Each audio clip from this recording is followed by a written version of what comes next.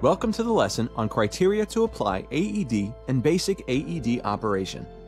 In this video, we'll review when you should use an AED and basic steps for using an AED. You should use an AED if the individual does not respond to shaking of shoulders or shouting at them, the individual is not breathing or breathing ineffectively, the carotid artery pulse cannot be detected. Now, let's review the basic steps of using an AED. First, power on the AED.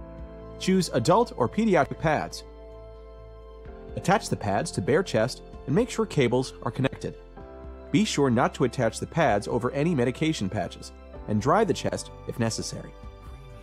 Place one pad on the upper right side and the other on the chest a few inches below the left arm. Clear the area to allow AED to read rhythm, which may take up to 15 seconds. If there's no rhythm in 15 seconds, restart CPR. If the AED indicates a shock is needed, clear the individual, making sure no one is touching them and that the oxygen has been removed. Ensure visually that the individual is clear and shout, "Clear." Press the shock button on the AED. Immediately resume CPR, starting with chest compressions.